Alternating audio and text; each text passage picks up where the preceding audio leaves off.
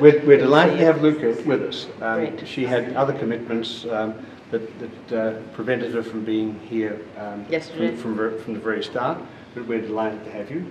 And Thank you. you've already made a significant contribution to our discussions thus far. What have you enjoyed? Have you enjoyed it? Very much so. Actually, it has been wonderful. Yeah. Good. Just to have one day, and I hope 2 more days, to actually share with everybody thoughts about who we are, what drives us, how do we see the world, what are kind of our views about fundamental principles in life, and I think that has been wonderful.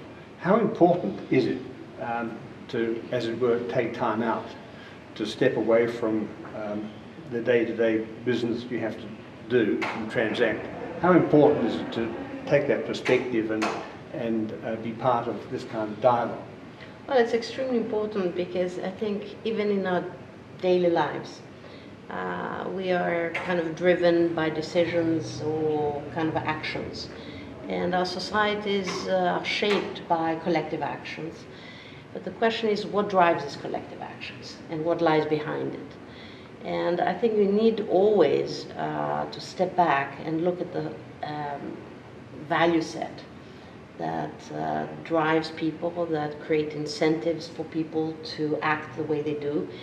And I don't think you can understand how societies are shaped and how individuals perform in life unless you really step back and look at their ethos, as we would say in Greek.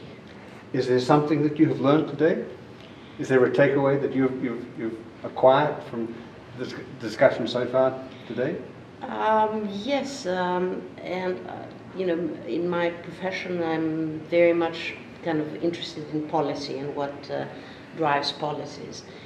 And it basically, following today's discussion, it became more evident to me that the Weltanschauung that you said before, that each one of us has, very much shapes the way we look at the world.